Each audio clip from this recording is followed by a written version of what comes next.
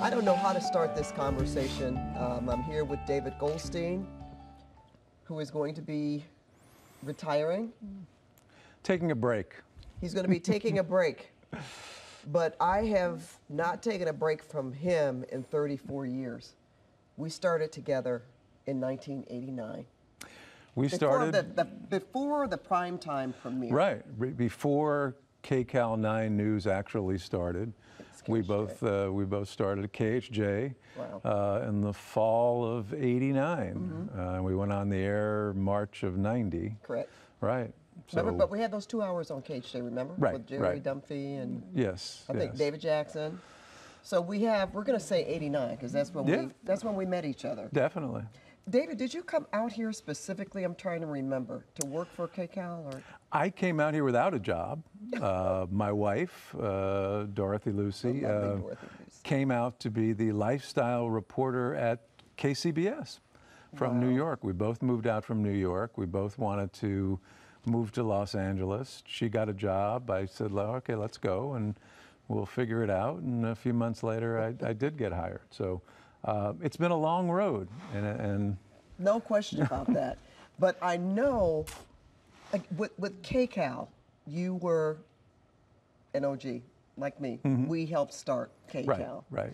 So let's start there then, David. Let's talk about, it was a very different Los Angeles. Yeah, it was a really different Los Angeles. It was before the riots. It was the Daryl Gates Police Department, and I covered the police and the law beat the first few years. Okay, I'm going to back up a little bit. So you were the law beat reporter, professor, if you will, before you start doing investigations. Yeah, before I did investigations, I was general assignment reporter, but I covered the police department.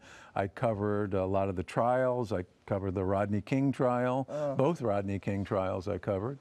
OJ trial, that case for 3 years, every single day. It was the only story in my entire career that you did the same story every day because there was so much interest in that prior to the trial and then both trials. Yeah, 24 hours a day it seemed. Right, and we carried KCAL. We did. We carried the trial, except the first for the trial. 9 o'clock hour. Remember, we didn't talk about OJ during the 9 o'clock hour. Right, the 9 o'clock hour was the national political international news. Right. But you know what?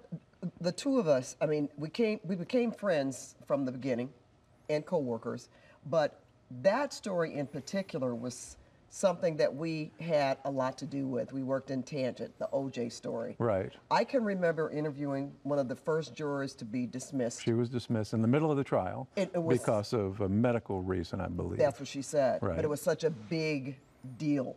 Do you remember when they had the choppers flying overhead and every network in the country was here? But David was in my ear, if I can remember. I was asking her questions, and as she started talking, it just became more explosive, and we said, oh, wait a minute, what did she just say? Right. What is she? And for you in particular, I believe it was about the jurors talking to one another, and they were supposed to be sequestered. Exactly. So take it from there. They were sequestered, but they weren't supposed to talk about the trial after hours. You got the interview with her that everyone was trying to get. You got that interview with her, and then I believe after she did the on-air interview, and then she was talking about other things to both of us and talking about how jurors were talking about the case and many had already made their mind up and things like that, things that jurors are not supposed to do. Which really just took the lid off the can at that point about what had been happening. But you did a major investigation. We reported all that, and because of that, I got subpoenaed, the trial, and she got subpoenaed, and Judge Lancito heard from both of us and determined, probably because he wanted to keep this trial going, that there would not be a mistrial, even though she said those things. I believe she may have denied some of those things, I've forgotten, but the trial went ahead, obviously. But that was a major portion of the trial, and everybody was riveted across the country with what was going on in that case. And I'm still going to give you some credit in terms of the criminal court system, the criminal justice system, because they did try to make, you put a spotlight on them as well. And I'm not even sure if they knew what was going on, but they tried to really put a lid going further in terms of what juries are supposed to do and not supposed to do, especially those that are sequestered. Right, So, and that was a big deal at the time. yeah, there's no in question that about case. that. And I don't know if people remember, David, maybe some people do, but back in the late 80s, early 90s, we had a very different legal system. The police department was just totally nothing like we see today. No. And that was you championed. Well, I was part of it, but I mean, I remember chasing Daryl Gates down the hallway at Parker Center every single day, and I was one of many reporters there who did that. And he would love it. He would come out of his office and hold court for 15 minutes while his press people were saying, "Oh no, don't say that." But that was a riveting time, and it changed Los Angeles when Gates was replaced. With Mayor Reardon coming in, and it sort of, and we had the riots, we had the... Which really, that was his demise, remember? Yeah, because he was fundraising. We're talking about 92. Yeah. And the city was burning, and we couldn't find Chief Gates. Right, and he was at a fundraiser, and I believe. LAPD had not dispersed. Right. Across the city. Right. It was a different time. Yeah, it really was. Same traffic, but different time. I was about to say, don't you think traffic is much worse now? Now, people are watching us here, and people have seen us on TV for 34 years, but they don't know our friendship. Well, that's the thing. And goes beyond television. Pat was at our wedding. Pat. It was so beautiful. I'm going to start crying here. Oh, but, David, oh my God. We're going to do this now. It was just beautiful. Yeah, got the rocking chair for our son Nash when he was born, which we still have. Which is amazing to me. That's for the He's grown up with you over at the house all the time. Yeah. Even when you see him now, he's, "Pat, how you doing?" I know, and I can't believe how grown he's up. 25 now. How grown up he is. But we have, you know, we have been friends for all these years. We have gone out many times after work. Pat and my wife Dorothy are best of friends, and they hang out together, and it's part of our TV family. You know, everybody uses that term, and I don't know how much we mean it, but I mean, well, you are my work family. brother. Yes, and my sister. I've said that, and again, I still can't believe that it's been 34 years that we have seen each other. And for people out there watching, it's a different situation.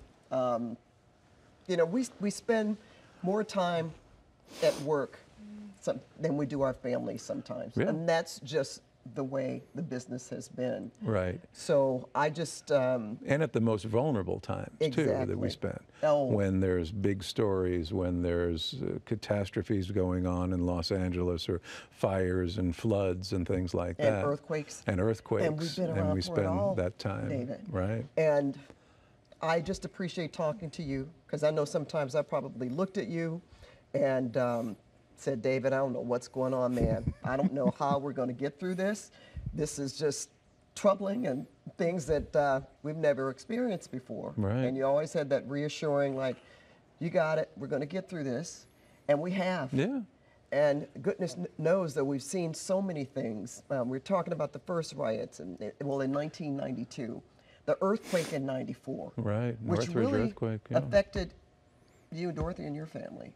Because of where you lived. Right. It was right after our wedding. Yeah. And we had a lot of china and things like that in the cabinets, and the cabinets came crashing down and broke a lot of our wedding gifts. I'll never forget that. Yeah, and everybody else in town too. So. Well, yeah, it's not like we weren't just affected, but it's just the fact that when we came to work, that's what we talked about. Right. We always want to make sure that everybody else was doing okay. Yeah. But I remember talking about that in particular. Fires, as you mentioned, floods, so many things that we've covered. The second I want to bring up something. There were times when I was afraid for you, and I know that our viewers feel the same way. In fact, one in particular wanted me to ask you a question about some of the investigations that you have done. You really go there. We have seen you go after people that should have been gone after, but there were times where I said, oh gosh, I hope that guy doesn't turn around and clock David, or I hope he doesn't. But you continue. Yeah. Where did that come from? Where does it come from? I don't know, because I'm not like I'm out bullying people that don't deserve it. I don't know. I mean, it's one thing, and we were talking about this earlier, is you get this false sense of security being a reporter and thinking that you're invincible when we know we are not. Right. I always felt in all the investigations that we did, and when we go to confront somebody, that we make sure we're out in an area where you think people aren't going to do something stupid. People can't tell at home, but I'm 6'4". My photographer that I worked with for many years, Michael Brandon, is about 6'3", 6'4" as well. Yeah. We would have a producer or two out there. So basically we would have 4 or 5 people there on our side while we tried to talk to this person. So you always felt that, okay, he or she is not going to do something stupid. Thankfully, people always ask me, has anything ever happened? No, it's not. But I will tell you that there were times when we were going to approach someone who we had found out was doing something wrong, and we decided to back off and just said, this isn't the right situation, not enough people around, maybe he's got too many friends around with him. So we always watched our back. And at times we did have a security guard out there, an armed police officer. That was your intuition. And ladies and gentlemen, I can't remember any time since I've known him where you weren't steady, in charge. He can get emotional.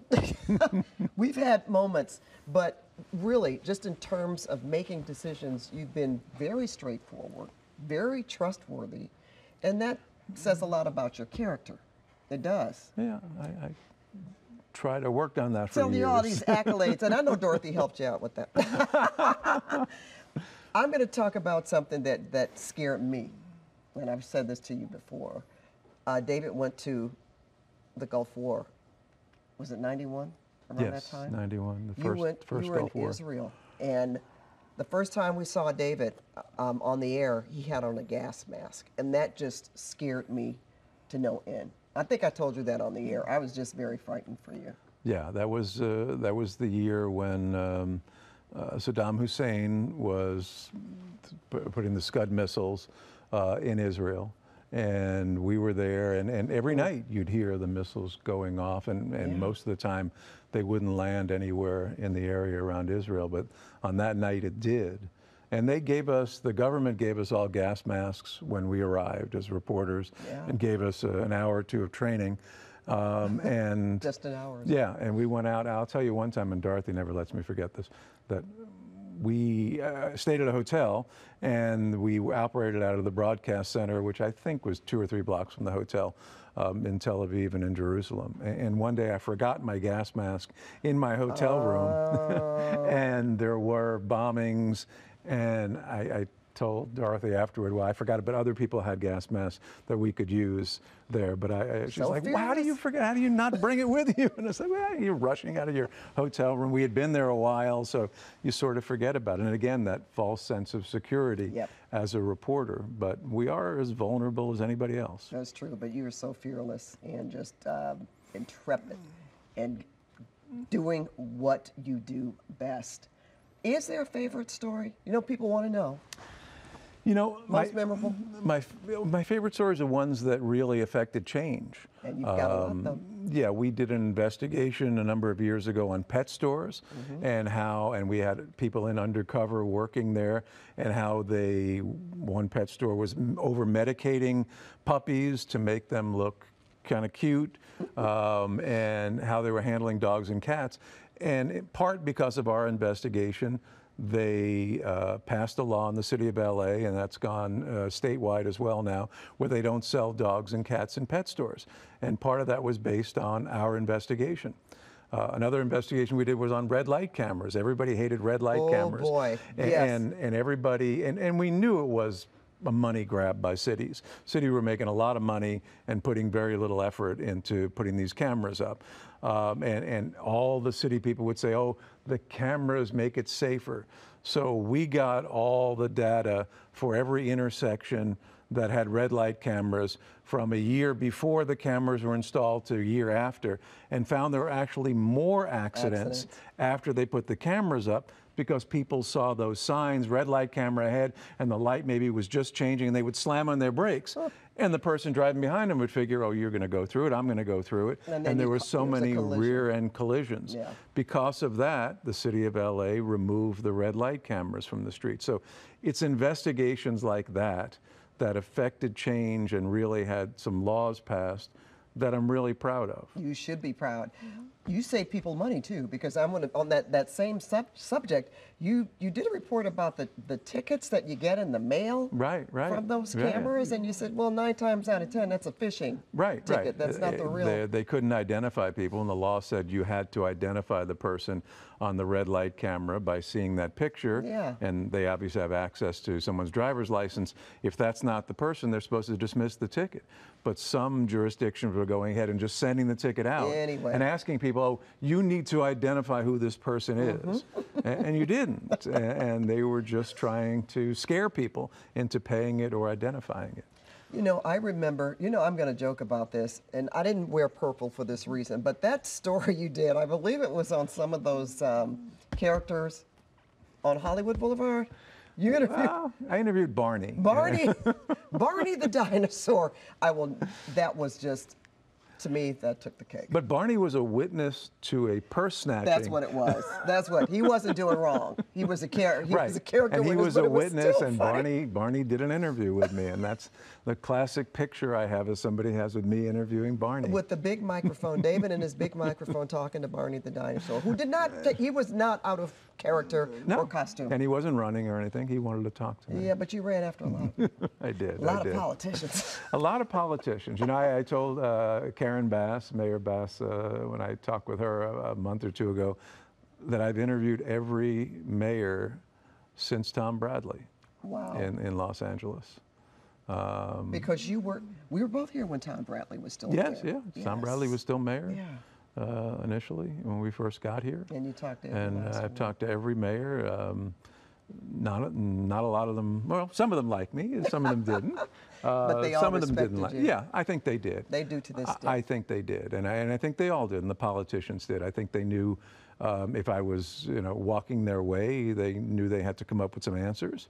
But hopefully they all respected what I do and what other journalists do. I'm sure, and there won't be another person like you, that's for sure. I appreciate as well as so many viewers here that you held people accountable. Right, and that's because every person, whatever bills they pay or what they're responsible for, we live by the jurisdiction of other people who we're supposed to trust, right? Right, and some of the stories which I'm known for here are showing government waste and showing public employees not doing their job, or the ones with the DWP who are drinking and driving.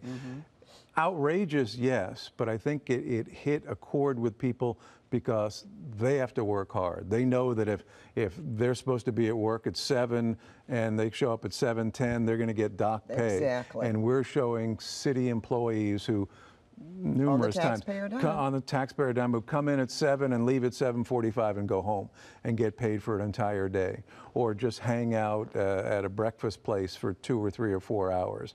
And I think it hits a chord because we have a lot of hard-working viewers, and knowing that A, I'm paying for that with my tax money, and B, I couldn't get away with that in my job. You understand sometimes why you don't get the services that you need because they're out doing something else. Exactly. You know that you did something totally on your own, that Echo Park Lake story. Right. You actually went out and measured the contaminants in the water. Right. That was very important. Yeah, that was after they moved the homeless people away from Echo Park Lake. They cleaned up the area and the grass and everything, but nobody ever bothered to test the water. And so we went around and we got water samples, sent it to a lab, and showed super high levels of E. coli, and that's in Echo Park Lake where people go out on the boats, and people also fish in part of that lake. That was really eye-opening. Yeah, and again, it showed what the city should have done, the Department of Sanitation, I believe, should have done, and they didn't. But they did after our story. They put up warning signs telling people not to go in the water, not to fish in the water. And that's when you know you did a good job, when they actually changed and are really heeding what you showed. I mean, we did a story a few months ago on Metro and all the drug residue in the emergency exits that Metro didn't clean up. And they knew about it. It was their own report that I got a copy of that they never put out. They never showed us to the Metro board. And somebody gave me a copy of it showing the high levels of drugs there. And these are emergency exits. And, you know, Metro's first response to me is, oh, I'm paraphrasing, but nobody ever uses those exits. But they're emergency exits. Right. And God forbid, if there is a train crash, that's the exit people are going to go up on, and they have all this drug residue there. And in the era of fentanyl, where we know it only takes not even a thumbnail, that it could be fatal. Sure. So that was important. And after that, they did clean it up. Right. And again, you know, that was an initial tip. Someone who sent me the report was a worker there who they were supposed to go in those areas to do work. And they probably didn't want to. And they didn't want to go in there. Yeah. And they found out about this report. They complained about it. Nothing was done. We aired an investigation. Lo and behold, it's cleaned up in a matter of weeks. And you got it. You know, these are just, we can go, oh my God, 34 years worth of work. It's just amazing. Tell me what you're going to miss most, David. The people. I'm going to miss you. Oh, although God, I know we're still going to hang out together. Oh, for sure. Yeah. For sure. You know, it's hard to tell what you're going to miss until you leave. You know, I mean, it was totally my decision. It was something I was thinking about, and I've talked to management here since January, I believe, that I wanted to wind it down and give a break and see if something's next. I have no idea. I'm going to miss being in the thick of news. I know the next time there's a earthquake or a major fire, you know, where I expect the phone to ring and say, Goldstein, get out there and meet so-and-so. You still might do it. Yeah. Who knows? You still might do it, though. That's not going to happen, but... He's like, don't call me. You miss the adrenaline flow of it, I guess. And I almost wish you would have gone into politics. Never too late. I could have come work for you. Never too late. Uh-oh. Well, I know I better be the first one to find out. Well, let's just, you know, to encapsulate, and this is 34 years here. Yeah. You had work before then, so. I did, yeah. So, but 34, I mean, I never thought that I would be at one TV station. That was my other question. For 34 years. Did you think that when we first started that? No, no, you never did. And people who don't know the beginning here, KHJ was a TV station that put very little money into a newscast. I think they did 1 hour of news or something. Like 2.5 hours. 2.5 hours. And then Disney purchased the station and had this plan to do 3 hours of primetime news. Never done anywhere. Never done in the, I remember when we first heard about that, I was like, yeah, right, that's not going to happen. And that's what they all said, though. Remember, even the newspaper writers said, oh, that won't last. Right, it won't last. And here it is 34 years later. It is one of the driving forces of news in this town. That people know to turn to KCAL News, and I like to think that we're part of that through the Jerry Dunphy years in the beginning, and David Jackson, and all those people that we both worked with. You know, I'm happy to leave a mark of this TV station for everyone else to watch. You really have a mark of excellence, and I really, a hard time, you know, I'm going to wish you the best of luck. Yeah. You're not going to need a whole lot of that. But when I say that it's been an absolute, it's been beyond a joy because of how much we've shared together. Yeah. And we still share together. I mean, I could talk about things with you that nobody else knows about or have difficulty in expressing. myself, but our families know each other. I know. I mean, we've been so close, like brother and sister. Yeah. And I'm going to miss you. Miss you most. You're the best, David. Oh, I love you. I love you too. Yeah. Okay. We'll still be together. We're going to start a show. That would be funny. Yeah. Can you imagine? Goldstein and Harvey? Yeah, Oh my do gosh. a podcast. Everyone's doing. You'd go, Everyone's doing a podcast. that's wrong, Pat. They go, oh, but David, there's some gray. And you go, no, there isn't. Oh, we got your tissue box here. Oh, Yeah, okay. yeah. Well, I know you're going to look miss you. forward to, you probably do a lot more fun stuff. We're I going know to travel. You like to travel? We're going to do a lot of traveling, And, Dorothy and I, and I just have some fun and not think about work for a while, and see what happens, you know? And maybe It's we been can pull out that little rocker that was Nash's in the attic for. We'll see about that. Okay. Yeah. All right. I love you, man. I love you too. I'm going to miss you. You too. Oh, boy. All right, that's a wrap.